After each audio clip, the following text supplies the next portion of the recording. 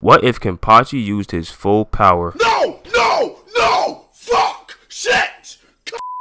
Now we all know that Kenpachi Zaraki is without a doubt one of the strongest characters in the Bleach universe. The feats that this man has displayed throughout this show is actually unbelievable. At an extremely young age, Kenpachi took down hundreds of thugs from the Rukon district with ease, causing Unohana, a Soul Reaper captain who used to be one of the Soul Society's most dangerous criminals, to be in awe. With Unohana being in search of someone that can best her, she challenges the boy to a battle to the death, but ends up being defeated. Fast forwarding to the Rukia retrieval arc, Kenpachi destroys Tozen, a literal blind Soul Reaper whose Bankai nullifies all senses, pretty much guaranteeing his victory against most fighters once they're trapped inside of it. In order for Kenpachi to pull this feat off, his senses would have to be almost beast-like. If we're judging him based off of his fighting style, or comparing him to one of the other captains like Byakuya or Toshiro, who are more finesse fighters, I can definitely say calling him a beast-like being isn't too far out of left field, especially because when Ichigo first runs into Kenpachi, the first thing that he comments on is his spiritual pressure having a killer intent to it.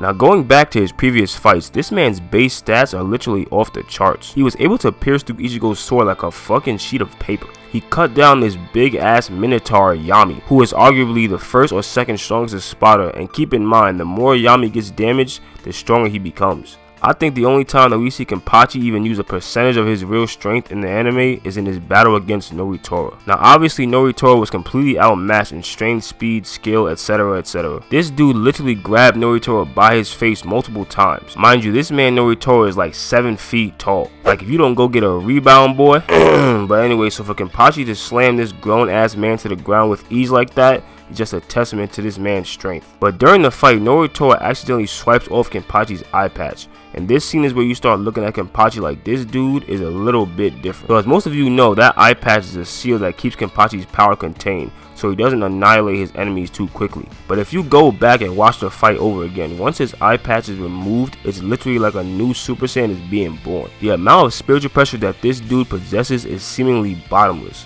So due to the huge amounts of blood that he lost, Kenpachi resorts to his kendo technique taught to him by Yamamoto himself. Throughout the history of anime, for a character to surpass his foe, they would usually be granted this huge power boost that ultimately leads them into getting a new transformation. We see this in Dragon Ball Z, One Piece, and literally every other anime that has came after. But that is where Kenpachi as a character kind of separates himself from the pack, because with just a swing of his sword with both hands, he literally almost nuked the entire Hueco Mundo. Now fast forwarding to the Fullbringer arc, we don't see anyone from the Gotei 13 up until the very end where Ichigo regains his Soul Reaper power. So before Ichigo fights Ginjo, we get a glimpse of how much stronger all of the captains have gotten since the defeat of Aizen. Kenpachi faces off against Giriko Kutsuzawa, and I'm not one to say that a character that can control time is ass, but this guy is complete fodder.